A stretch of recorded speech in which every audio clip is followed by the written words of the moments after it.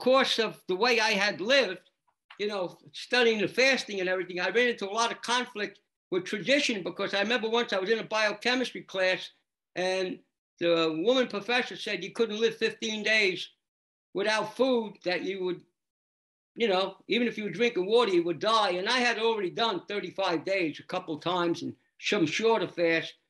So I said that really wasn't true. I quoted Otto Buchinger, Ragnar Berg, Dr. Karl Otto Sergei Falaninov, a Russian guy that was fasting schizophrenics that I was very impressed with. And again, she actually asked me to leave the class, which was the best thing that ever happened to me.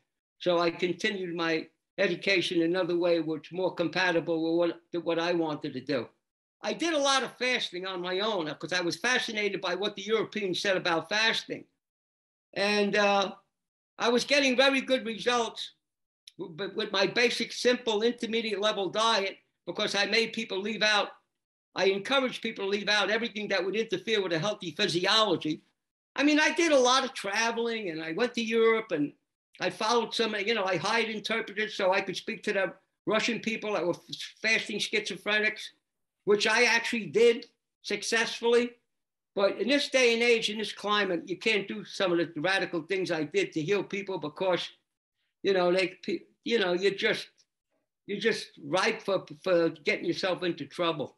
And my early years, the first 20 years, my life was a personal experiment.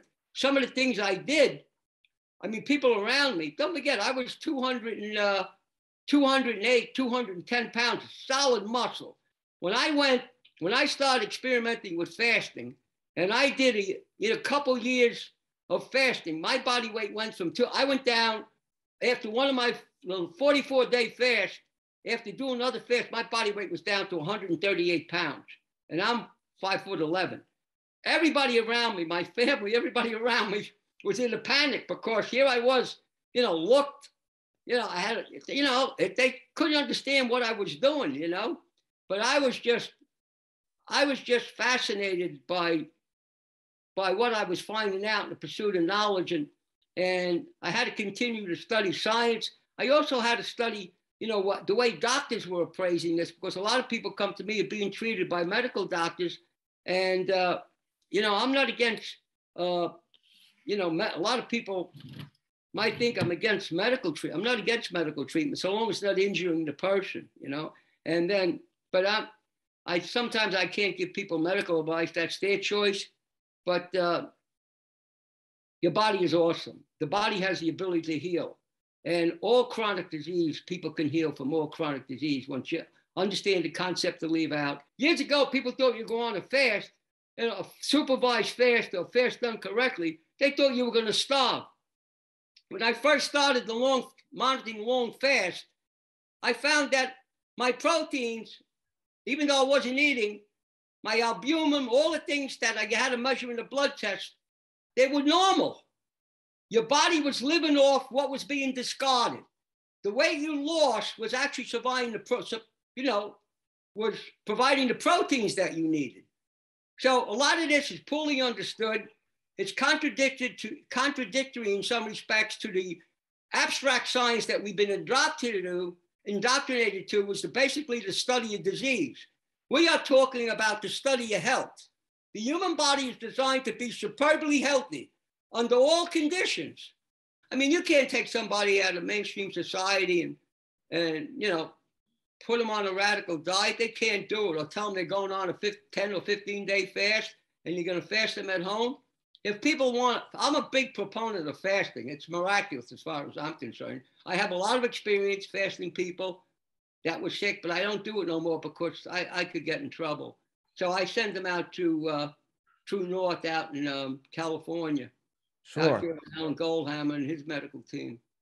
The Bible talks about fasting, not and Jesus himself says not if we pray and fast, but he says when we pray and fast. So we're expected to fast. You've discovered in your life one of the keys to longevity is fasting. How come more pastors don't teach about fasting today? It's well, so beneficial. Well, Uh, I mean, it's the Bible. well, I think with all due respect, I think they don't have a lot of personal experiences themselves, Paul. Going on a fast to stop eating, there's a very powerful, the hunger drive is very powerful. All addictions work through the hunger drive. Some people attempt to fast. They don't make it through the first day to the second day. They don't realize that after the third day, their hunger goes away. I was flabbergasted on a long fast that I got to the point I didn't want to eat. I said, I think I'll go another couple of days. I think I'll go another couple of days. You know what that means. Of course, eventually, you got to know when you're going, when you're coming out of the fasting state and you're going into, a state where you have to break the fast because you don't want to go into starvation.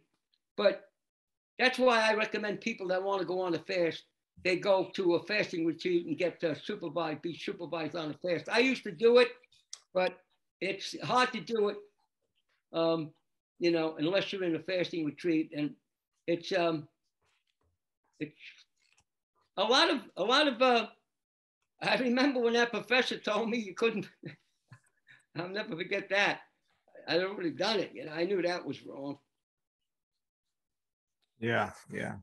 Well, there's 72 places in the Bible, approximately 72 places in the Bible where it says we should fast and pray, Well, thank you again for your time, and I'll put your contact information. You're on YouTube. You have videos out there, and I want to get everyone his book. I'll put the Amazon link below the video as well.